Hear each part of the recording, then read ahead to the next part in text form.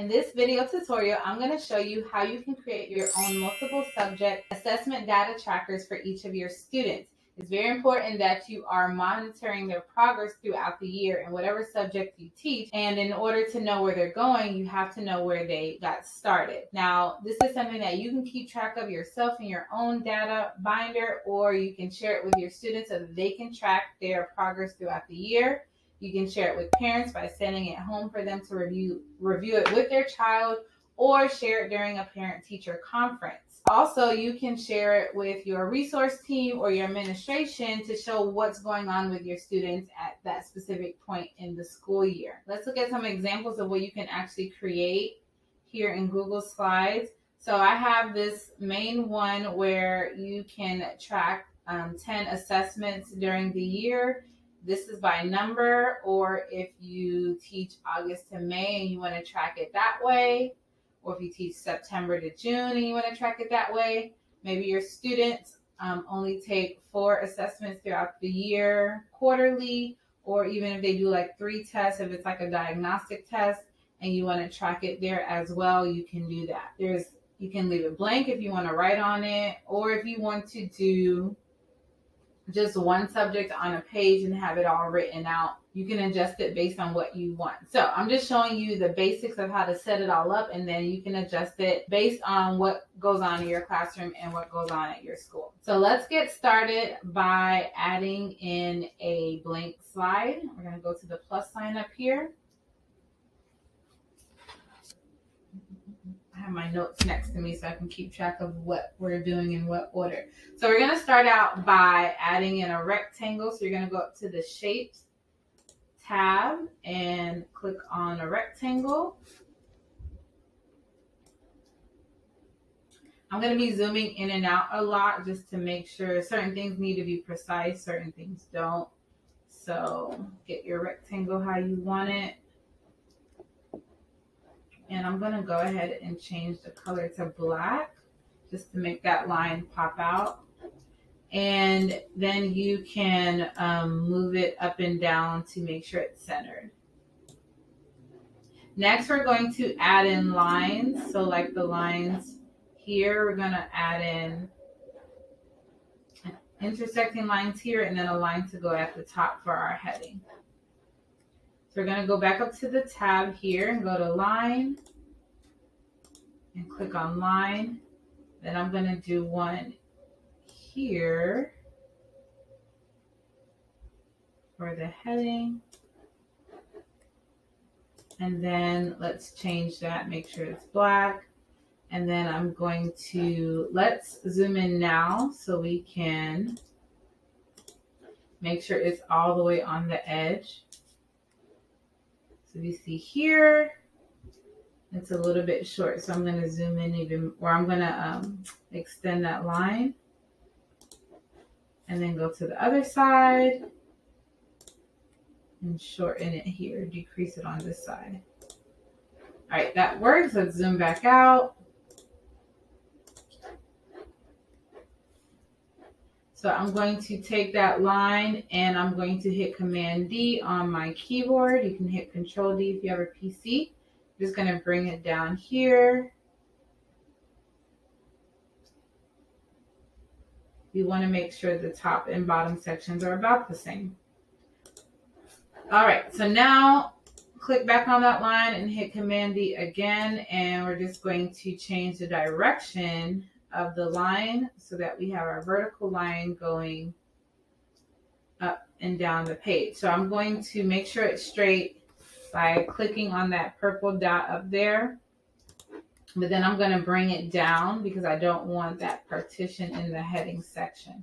So I'm going to zoom in, bring this down, and make sure it's lined up. All right, that's good for me. Let's zoom back out.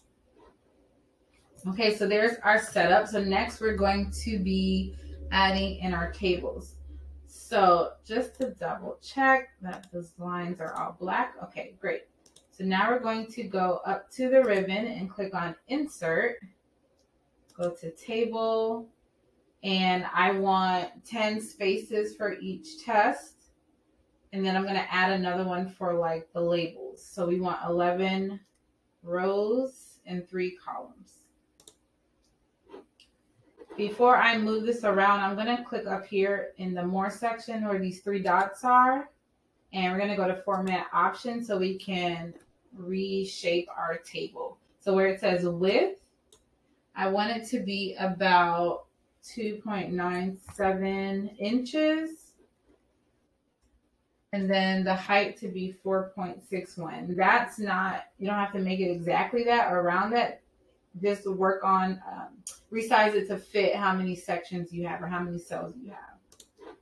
Because you might have more or less than I do. All right, so let's highlight this, change the lines to black, and now we're going to move it up. I do want it closer to the right side or towards that middle vertical line, because on the edges here, we're going to put our subject labels. All right, that looks good. Let me resize the font and see if that makes our table look a little bit different. So at the top, I know I want it to be Verdana, and we're going to make it 10. And we're going to center it, so those labels, and put them in the middle. So I'm going to type in test. Oh, we want it to be bold. Test. I can zoom in so you can see better. Test score, and then the percent sign. All right, everything else I want to be Arial 13. So we're going to put our numbers.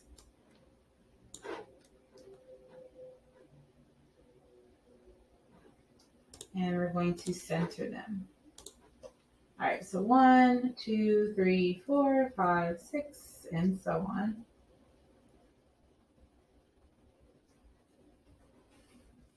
Okay, so right now my table's not fitting, and it's more so likely because my line here is too high and the one up here is too low. So now I'm going to move it. See if it fits. It fits a little bit better. This line is a little bit short now, so I'm going to just adjust that really quickly. So now we have our table, and now we're going to add in, or we added in our labels. Now we're going to duplicate our table. So I'm going to select the table, and just like I duplicated the lines, I'm going to hit Command D or Control D and move that over so it's lined up. And make sure it's where I want it to be. I think they're a little bit too far over, so let's move them just slightly to the left. Yeah, that looks good. All right. So we have our 2 top subject tables. Let's select our table again, and we're going to hit Command D to duplicate. Bring it down so it's lined up. Let's look here. Okay, our rectangle is a little bit too small, so we're just going to adjust that. All right, that's a little bit better. And if you want to make any more adjustments, go right ahead. You can definitely do that. Okay, so I'm going to take my table on the bottom and then hit Command D again to duplicate. Move it over. And we have our 4 tables. They're in a good spot. So now we're going to add in our labels for each subject. So whatever subjects you want to focus on, you can label them. You're going to label them around the edges. And if you teach one subject, you can do multiple class periods if you want. Okay, so what we're going to do is go to the text box and make it here. Change your font.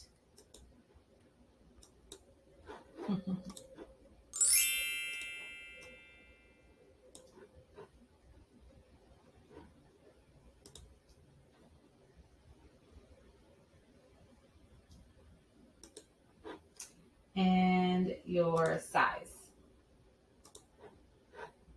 All right, so I'm going to do mine in all caps. Math. That's the opposite of all caps. There we go. And we're going to center it. All right. Let's bring this down. So it's going to go here around the 5 or the 5th assessment. Then we're going to rotate that. All right, so there's math. So while it's selected, we're just going to hit Command D and move that one down for our next subject.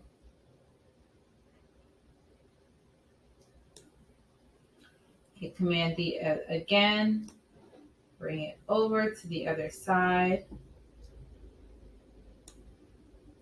and then hit Command D one last time for now to get in our last subject over here. So switch it to the subjects that you need. So this one's going to be ELA. This one's going to be science. And this one's going to be social studies. If anything goes longer, you're just going to extend your text box and then adjust the positioning of the text box. Last, we can rotate.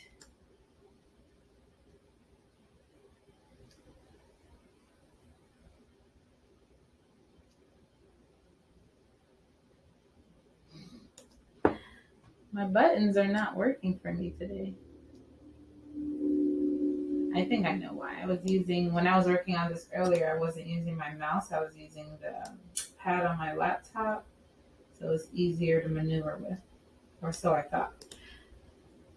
Okay, so we have all our subjects. Those are in place. Now, so to get our label for our name, let's zoom back out.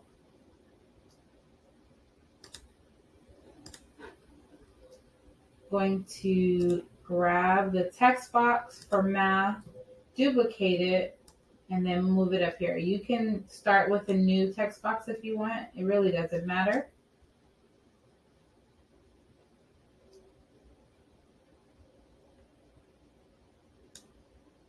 And we're just going to change the font and the text. So it's going to be name.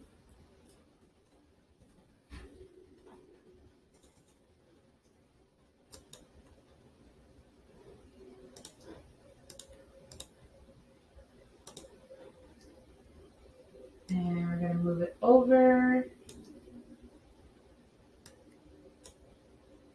Then we're going to add a line for them to write their name.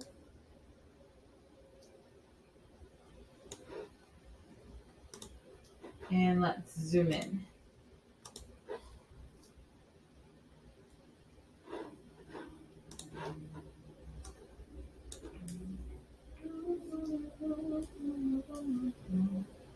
Singing a song that plays in my Zumba class all the time. Songs are in your head now. All right, that's looking good, looking good, looking good. All right, let's move this in a little bit more. Okay, so let's take the name text box, duplicate that. We're gonna move that over. I think my computer's going slow because I'm recording it. This is what happens when I do a screen record, unfortunately. But it's working enough. Hopefully you're getting the point. You're able to do this on your own. Okay, so where it says name, we're going to just switch that to data tracker so we know what this is.